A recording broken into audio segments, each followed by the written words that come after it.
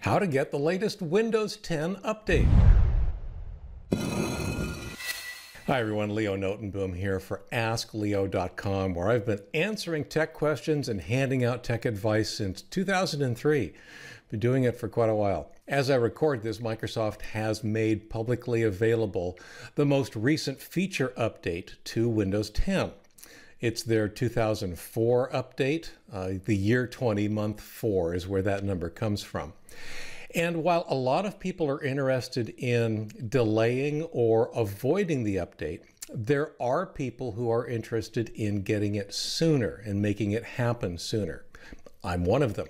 It's one of those things that I need to get on my machine more or less as soon as I can, so as to start investigating the various questions that will no doubt arise. I have 3 techniques for getting the latest feature update, and I want to go over those, and then I'll show you the technique that I used to actually download and install the most recent Windows 10 update. By far, the best approach is to do nothing. By that I mean my recommendation for most people is to let Windows Update automatically update your machine on its own schedule, and that will then include downloading and installing the feature update on its own schedule.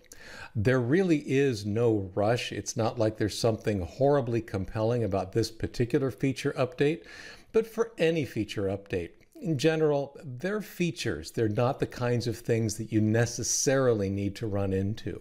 Security updates are another matter. Those are things that I think you want to take regularly, but honestly, those are things that Windows Update is also going to give you regularly on a schedule that is appropriately secure.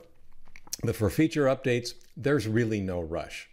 So my recommendation for most people is to do nothing and just let it happen as it happens.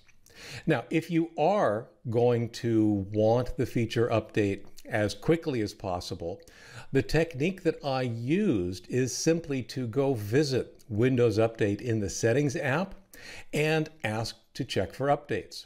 Eventually, it will actually display for you a message saying, hey, there's a feature update. Would you like to download and install it now? That'll be separate from the check for updates and security updates that you'll be getting normally. There'll be a separate box, and I'll show you in a moment exactly what that looks like. The third approach is, I'll just call it the bigger hammer. If Windows Update isn't showing you availability for the most recent feature update, the other approach then is to go to the Windows 10 download page and actually download the update yourself manually. There are 2 approaches there. One is an update button that will essentially do what Windows Update would have done, and that is download the update and install it.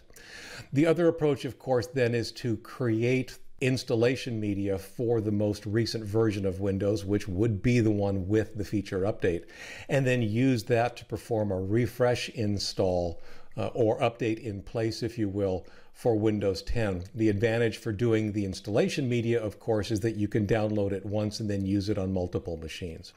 But by and large, if you can, my recommendation is to wait.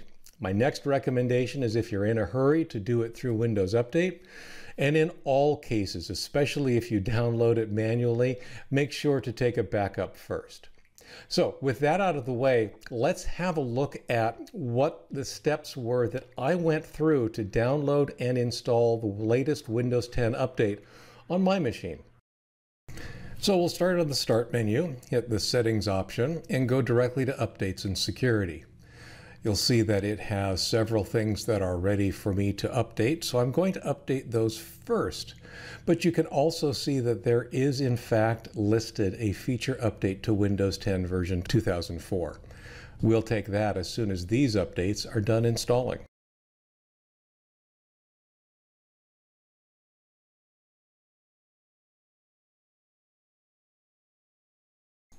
With those installed, it's time for a reboot, which I'm going to do before the feature update.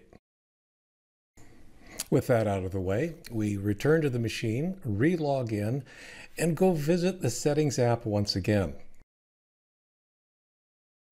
We return to updates and security, and you can see that we're fully up to date. So now it's time to download and install the feature update.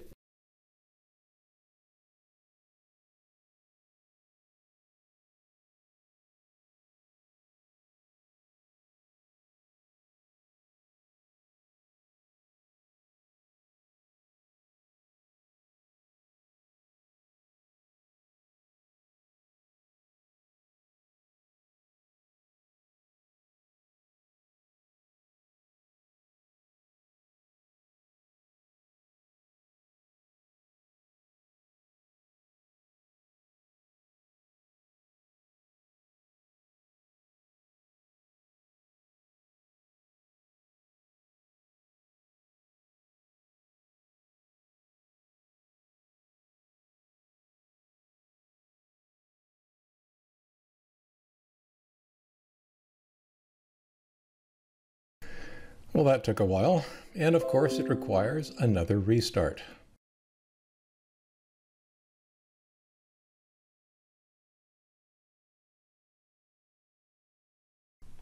And we're back. Now it's time to log in again. If you'll notice carefully, one thing I've lost in this, though, is my screen resolution.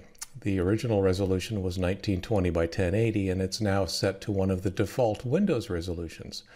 So one of the first things I'll be doing as soon as the login process and final update process completes is readjusting my screen resolution to what I wanted it to be in the first place. Windows feature updates can occasionally lose random settings like that, and it's unfortunate, but fortunately, it's easy to recover from. And there we are. We are now running the latest version. We can quickly double check that by hitting the System display and scrolling down to ensure that indeed it says, say, version 2004. I hope that was helpful. For links related to the article that this was based on, or to leave a comment, visit askleo.com/123789. I'm Leo Notenboom. This is askleo.com. Thanks for watching.